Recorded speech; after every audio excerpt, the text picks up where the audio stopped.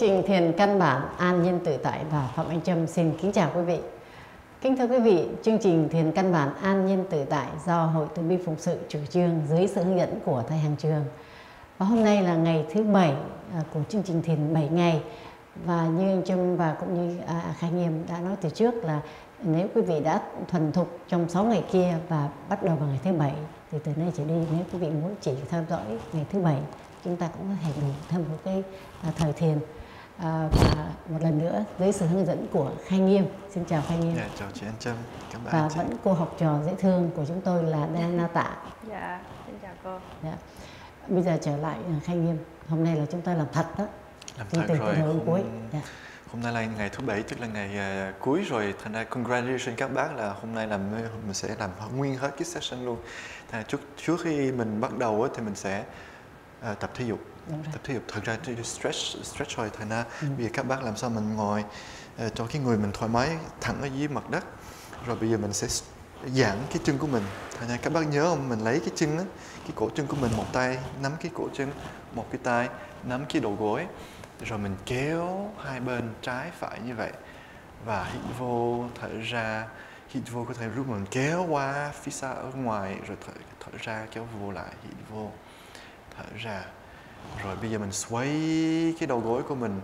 Thì mình làm hai cái động tác này để mình giãn cái phần này nè. Cái phần xương chậu của mình. Là mình cảm nhận cái gân ở trên xương chậu của mình. Rồi mình giãn cái gân. Rồi bây giờ mình xoay ngược lại. Mình làm vài cái, khoảng 5 lần, 10 lần cũng được. Bác có nhiều thời gian cứ làm nhiều hơn, tốt hơn. Rồi bây giờ từ cái cánh tay của mình, nguyên cánh tay nó nắm cái chân của mình, cái bắp chuối ở phần này. Rồi cái tay kia thì nắm từ cái đầu gối xuống, kéo thẳng vô, ráng giữ cái lưng thẳng. Thì đây là mình hoàn toàn stretch ở dưới cái xương chậu của mình. Rồi mình thở sâu, càng thở sâu thì càng được thư giãn. Rồi, xong bây giờ mình lại nắm cái chân của mình, nguyên cái chân của mình, rồi mình đẩy ra, ráng làm sao mà cho cái chân mình nó thẳng. Nếu không được mà vẫn cảm nhận cái sự giãn, cái stretch á, là cũng là ok rồi. Rồi đem vô, hít vô, thở ra. Nó giãn cái nhượng này đã vậy sao? Dạ. Chưa chắc nha. Khi nào không đủ dẻo thì sẽ đau. Nhưng mà thật ra đúng là khi nào mình quen rồi mình thấy cái nó rất là tốt, nó rất là đã. Rồi bây giờ mình mở cái chân ra, giãn thêm cái phần dưới của cái chân của mình. Nhưng mà mình giãn hết rồi thì sao? Dạ. Nếu mình không căng hết rồi thì sao? Có cảm nhận đang stretch không? Gọi là ok rồi. Dạ. Rồi đem vô. Rồi bây giờ mình đổi chân, nắm cái cổ chân, tay kia thì nắm cái đầu gối, mình giãn hai bên. Hít vô, thở ra, hít vô, thở ra, cứ làm chậm chậm thôi. Mình cảm nhận mình đang giãn cái chân của mình, cái mông, cái xương chậu. Rồi bây giờ mình xoay đầu gối, xoay ngược lại. 1, 2, 3, 4. Rồi bây giờ mình ôm cái chân của mình. Rồi hai cái tay đem vô lại, cũng như là mình ôm một đứa bé. Rồi kéo vô, ráng giữ cái lưng thẳng và mình thở.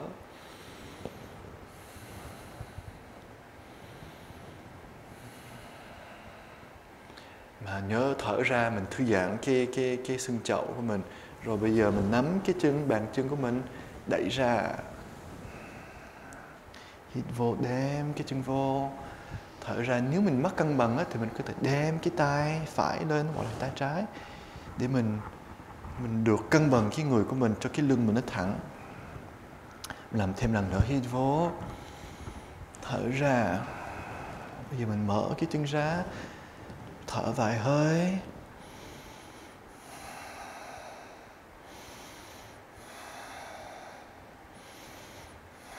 Rồi đem chân vô. Cuối cùng á, trong cái phần stretch của cái giãn cái chân á, mình hai cái chân chắp lại, đem cái người mình sát vô.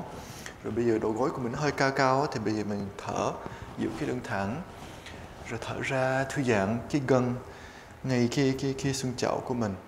Rồi từ từ mình có thể dùng cổ trỏ của mình đẩy hai cái chân xuống, hoặc là nếu cái cổ trỏ mình ngắn quá thì mình có thể dùng tay của mình đẩy xuống, tùy mọi người. Thở ra thư giãn cái gân. Rồi khi nào cái gân của mình nó giãn đủ rồi mình có thể đẩy xuống, thì cho cái chân, cái bắp đùi của mình nó hoàn toàn thẳng. Thì khi nào thẳng rồi thì mình bắt đầu có thể gập cái ngồi xuống. Cũng như vậy, mình phải thư giãn cái gân. Lúc mình thở ra, rồi khi nào nó giãn, nó dẻo đủ rồi mình có thể gập cái ngồi xuống. Thì cuối cùng thì là cái vầng trán có thể đụng với mặt đất nếu được, nhưng mà không cần thiết là phải làm như vậy.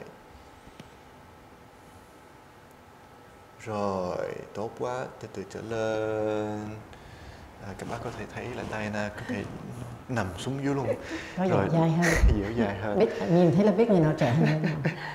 Bây giờ mình đem hai cái đầu gối lên, mình ôm cái chân để mình giảm bớt cái tension đó, cái sự căng thẳng ở trên cái gân của mình stretch nhiều quá, rồi mình bỏ xuống. Đó là cái phần stretch. Mình có thể cộng thêm cái vai, thí dụ cái vai của mình. Thì có khi trước khi mình ngồi mình bị stress nhiều quá, bị căng thẳng nhiều quá, mình bớt cái sự căng thẳng bằng xoay vai, xoay ngược lại. Cái này kỳ trước mình không có nói, nhưng mà cái này mình có thể cộng thêm. Rồi cái cổ cũng như vậy, tại vì cái cổ nó phải làm sao cho cái cổ nó thẳng với cái lưng.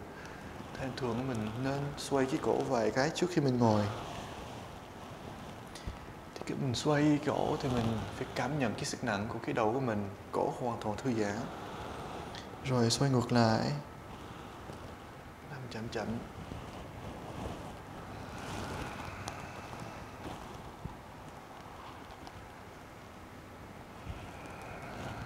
Rồi từ từ mình đem cái đầu vô lại.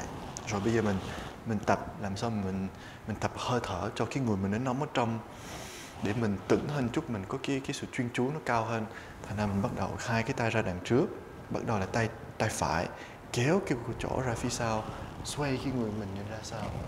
Rồi thở ra, đem thẳng lên đằng trước lại, hít vô tay trái, thở ra, hít vô, thở ra. Mình thở bằng mũi, cong cái lưỡi lên, ráng thở mạnh, thở ra, rồi bỏ tay xuống. Bây giờ đem hai cái tay lên, mình làm như mình rock climbing á, tức là mình leo núi á, kéo cái tay lên, mình kéo lên, làm cho cái xương chậu của mình á nó dựa lên, rồi bỏ xuống. Tay trái hít vô, thở ra, thở bằng mũi, hít vô, cong cái lưỡi lên, thở ra, hít vô, thở ra, hít vô, thở ra. Nhớ cái cổ thư giãn cho cái đầu mình nó nằm lúc mình nghiêng cái người mình. Thở ra, rồi bỏ tay xuống. Bây giờ cái thế tiếp là mình đem hai cái tay, một cái tay ở trên đầu của mình, tay ngay cái rúng của mình. Bây giờ mình giãn hai cái tay lên như vậy, cái người mình nó nghiêng luôn. Hít vô, thở ra trở lại, và mình đổi cái tay trái trên, tay phải vô. Hít vô, thở ra, hít vô,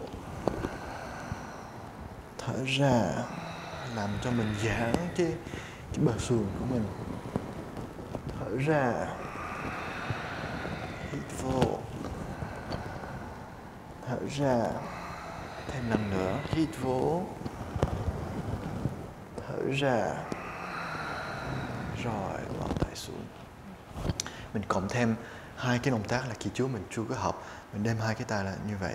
Rồi bây giờ làm sao mà cho cái chân mình nó vững, để cho mình giữ cái người của mình nó cân bằng. Đẩy cái tay ra đằng trước, ưỡn cái người ra đằng trước, rồi thở ra, đem lên, bỏ tay xuống, rồi hít vô, thở ra, bỏ tay xuống, hít vô, thở ra, làm thêm lần nữa, hít vô, thở ra, rồi bỏ tay xuống. Bây giờ cái thế số 2 mới á, là mình làm như vậy, cái tay nó làm như vậy, nhưng mà phía sau lưng của mình, rồi mình tay thẳng ra, ráng mở cái lồng ngực, rồi hít vô, gập người xuống, ráng kéo cái tay càng cao càng tốt, rồi thở ra, hít vô, thở ra, thêm lần nữa, hít vô, thở ra, rồi bỏ tay.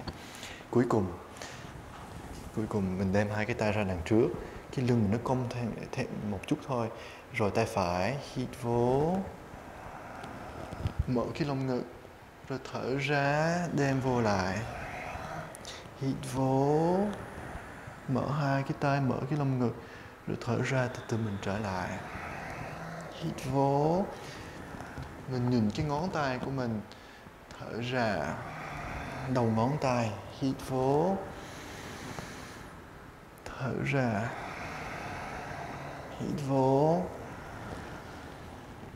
thở ra, cuối cùng hít vô, thở ra, rồi bỏ tay xuống, mình thâu thế, hít vô, thở ra. Đó, đại khái là như vậy. Thì bây giờ mình sẽ có cái break, phải không chị? Rồi lúc mà break á, các bác có thể giãn tay giãn chân thêm một chút. Vâng.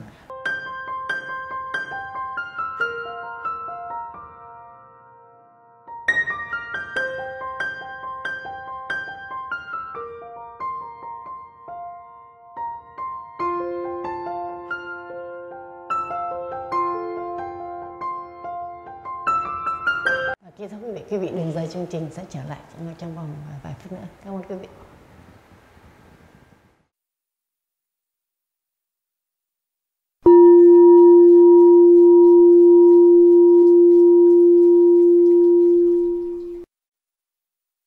Và bây giờ trở lại với Khai Nhiên cho cái phần mà chúng ta mới xong phần xả thiền với Khai Nhiên. Dạ, bây giờ mình sẽ ngồi thiền, phải không? Bây giờ các bác nhớ mình có cái gối của mình. Các bác hy vọng là trong 7 ngày ấy, có được tìm một cái gối của mình rồi á. Ngồi rồi mình dựa cái người ra đằng trước để mình dựa lên cái xương chậu, hai cái xương chậu á. Rồi cho cái mông mình nó rất là cân bằng, làm cho cái lưng ở phía dưới lưng nó không có bị tension, tức là không bị căng thẳng. Rồi bây giờ nhớ cái chân á, làm sao cho nó thẳng, hai đầu gối thẳng với mặt phẳng. Cái đó là tốt nhất, cũng không cần xách bằng lên, cứ tự nhiên thôi. Làm sao mà cho cái máu nó thông, nó chạy, không bị bớt bị đau, mình bớt bị tê. Rồi bây giờ cái lưng, chỉnh lại cái lưng, có thể chỉnh lại cái tay của mình để cho cái vai mình nó thẳng với cái người của mình. Cái cầm kéo vô một chút cho cái cổ nó tự nhiên thẳng. Rồi bây giờ mình nhắm mắt lại, mình sẽ bắt đầu. Nhắm mắt lại, mình nhìn hướng phía dưới khoảng 45 độ, tức là hướng cái mũi của mình. Thư giãn hai con mắt, thả lỏng cái cằm, cái lưỡi cũng hạ xuống, thư giãn.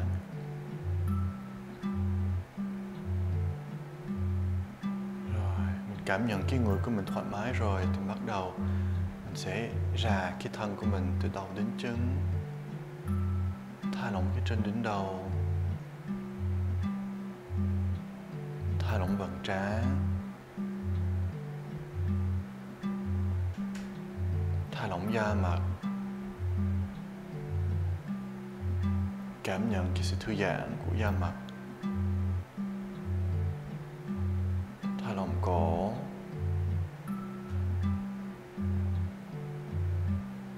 thả lỏng vai,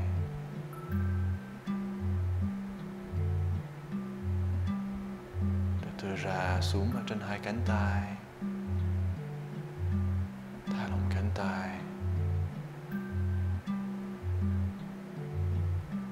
Cảm nhận cái sự thư giãn hai cánh tay,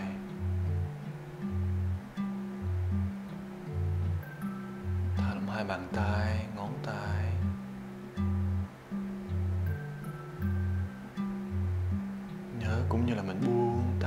chuyện, cái sự lo lắng. Bây giờ mình thả lỏng lồng ngực, cũng như là mình buông tất cả mấy cái tình cảm của mình, cái chuyện buồn hoặc là cái sự khó khăn, cái chuyện mà mình giữ trong lòng, buông. Thả lỏng vùng bụng,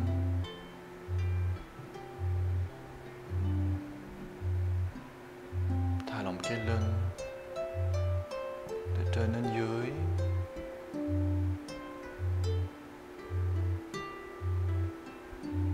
và cuối cùng thả lỏng cái chân từ bắp đùi, đầu gối, bắp chuối, bàn chân và ngón chân.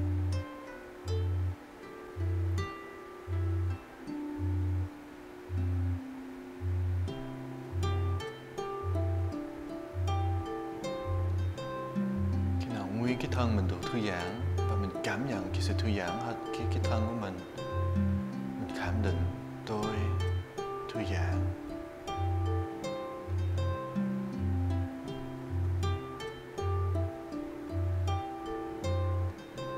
Bây giờ mình vào trong cái phần hơi thở, tập trung vào trong hơi thở, thư giãn hơi thở, thở tự nhiên.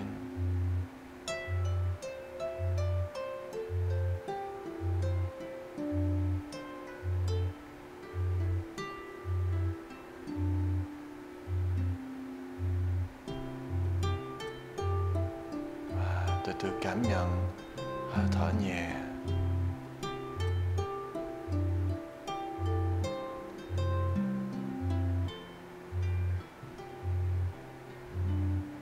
Khi nào hơi thở nhẹ rồi, mình thở vô sâu đến cái rúng. Miễn là cái oxy nó vào trong hai phổi, nhưng mà mình nghĩ như là hơi thở vô vào đến cái rúng. Lúc mình hít vô, bụng mình nó phình ra rất là tự nhiên, nhẹ. Thở ra, bụng mình nó ép lại cũng rất là tự nhiên và nhẹ.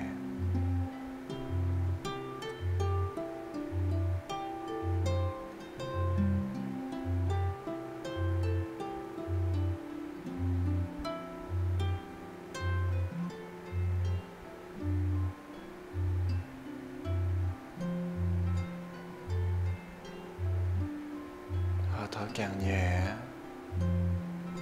và mình ráng tập trung vào trong hơi thở, cái sự cảm nhận hơi thở nhẹ từ đầu đến cuối.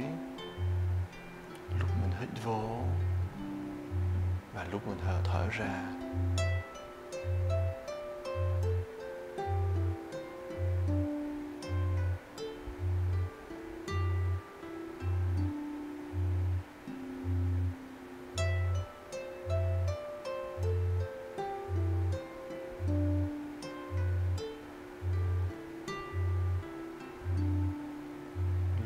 Cảm nhận hơi thở nhẹ.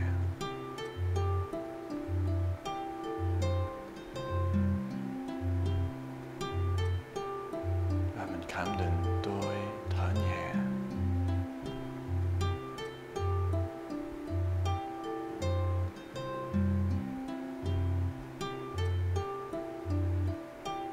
Nếu lúc mình ngồi mình cảm nhận không có thoải mái, có thể chỉnh lại cái người của mình rất là nhẹ nhàng, rất là tự nhiên.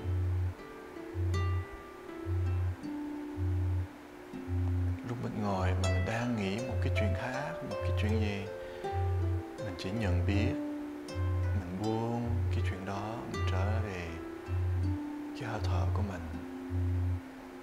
ngay cái rung.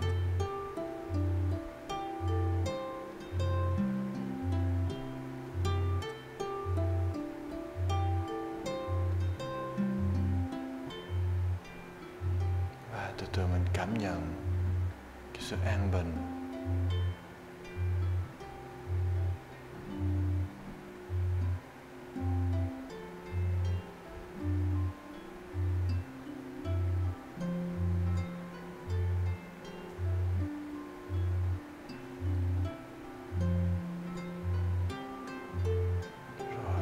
chấm dứt cái buổi thiền. Mình rà cái thân của mình từ đầu đến chân. Lúc mình rà như vậy để mình nhận biết cái thân của mình như thế nào, thư giãn hoặc là bị căng. Mình chỉ biết thôi, không cần nghĩ là tốt hay là xấu. Và hơi thở của mình nó có nhẹ hay không, có điều hòa hay không. Rồi bây giờ mình thở ra 3 hơi bằng miệng. Và mình chia sẻ tất cả mấy cái chuyện tốt mình đang có, như là cái thở mình nó nhẹ hoặc là cái sự an bình của mình chia.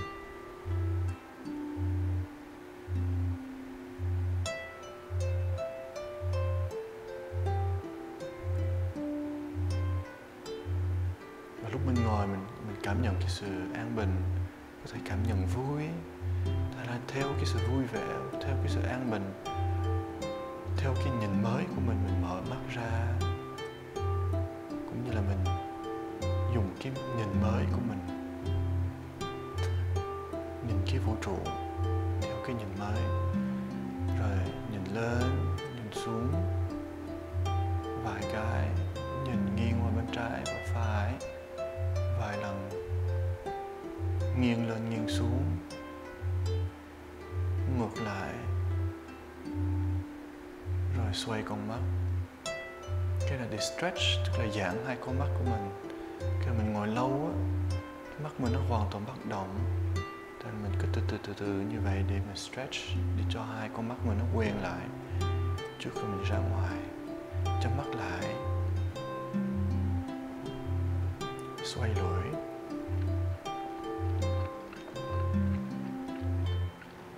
ngược lại.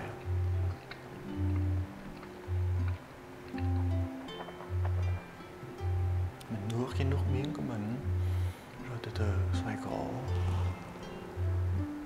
trái phải, cặp xuống rồi xoay.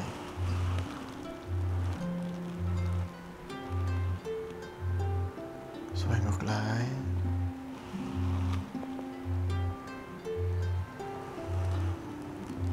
xoay vai, ngược lại, xoay người,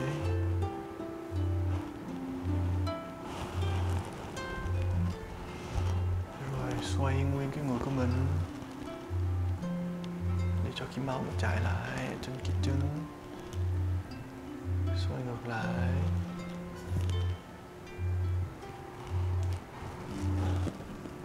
rồi trở lên.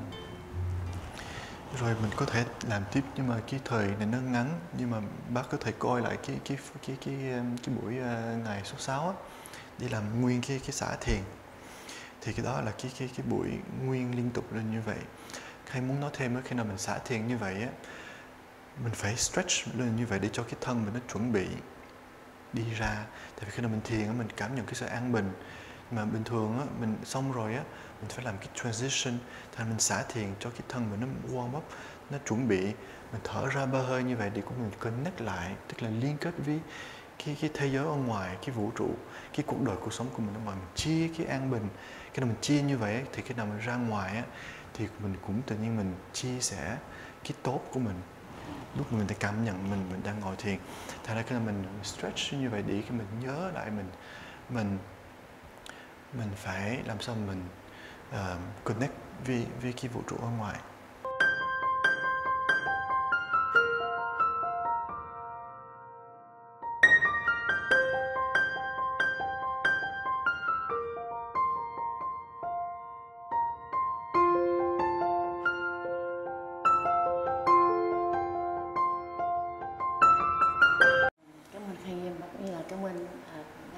Tham dự chương trình hôm nay. Nếu quý vị có câu hỏi, chắc chắn là quý vị có câu hỏi, xin quý vị gọi số điện thoại ở trên màn hình để mà lúc đó Khanh Nghiêm có thể gọi cho quý vị và hướng dẫn quý vị thêm. Cảm ơn quý vị một lần nữa và hy vọng là trong chương trình tới chúng ta sẽ có một cái thiền căn bản thứ hai hoặc là thiền trung cấp kế tiếp. Mời quý vị theo dõi. Một lần nữa xin cảm ơn quý vị và chào quý vị khán giả. Có một ngày an bình, an nhiên, tự tại.